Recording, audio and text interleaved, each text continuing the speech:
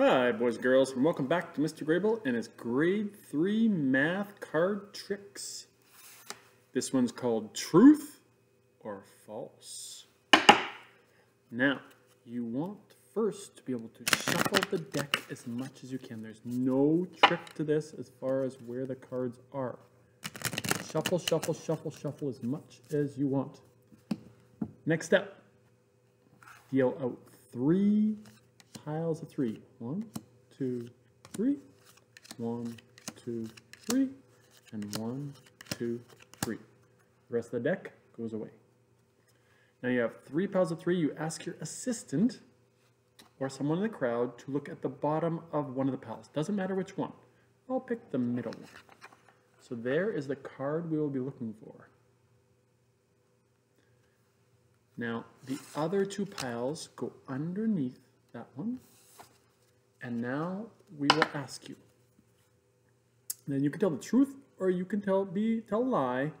Was your card, what was the rank of your card? That's the number or a king, queen, or a jack. And I'm going to lie. I'm going to say it was a 9. So I spell out 9. N-I-N-E. Then drop the top pile on top. So it was a 9, and it has to be of something. So it's a 9 of, so we spell of, O-F, drop the top pile. 9 of, now again I'm going to ask my partner or my assistant, what was the suit? So that's the hearts, the spades, the clubs, or the diamonds. And I'm going to tell a lie again. I'm going to say hearts, and I have to know how to spell hearts. H-E-A-R-T-S spells hearts. Oh boy.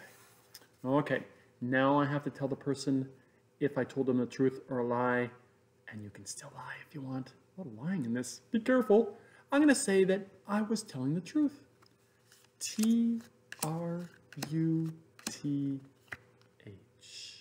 Wow.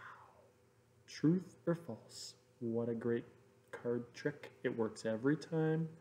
As long as you follow the pattern. Have a great day.